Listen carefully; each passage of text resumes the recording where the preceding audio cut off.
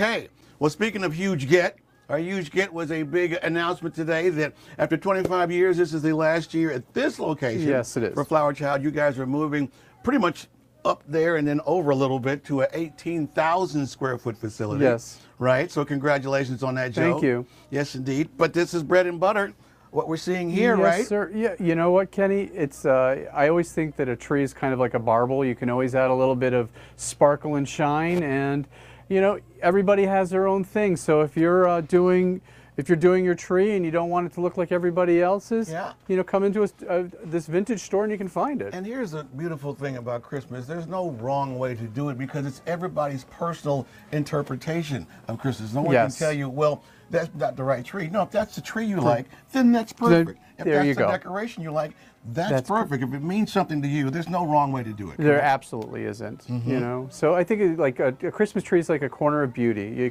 You can create something, a memory. It only takes 2 years to make a tradition. Yeah. And a lot of people, they go from year to year for what they're doing, and we just grow. You just grow. Each year you add on. Yeah. And here we are. Here we are. And now our models are wearing some vintage gear. Let's talk about their vintage gear they're wearing for Christmas. Well, this is Asian-inspired 1980s. I would call this Studio 54 in the day. Studio 54. You know, this is something Gloria Vanderbilt jeans. So you know, what you know. Just have fun with it. Yeah. You know, don't take yourself too seriously. With this type of outfit, you can wear this from like going shopping to a night at dinner and dancing, and just have fun with it. You know, don't take yourself too seriously. Now we're seeing a vintage Carhartt jacket. Yeah, here. so this is vintage Carhartt. This would be from the beginning. So look at the wool. Look at the wool. Yeah. So this, you know, this is metal zipper, no nylon.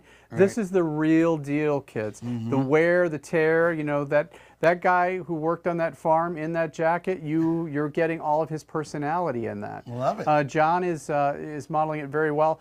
Underneath there is a Christmas sweater. You know, we have very, you know, guys are very particular about their Christmas sweaters. Yes, indeed. They don't want to look too girly, but they still want to look hot. That's and right. you know, it's all about being comfortable at the holidays. All right, and when we wrap up, John is going to hand me this really cool vintage Olympic Jack coat. Look at this.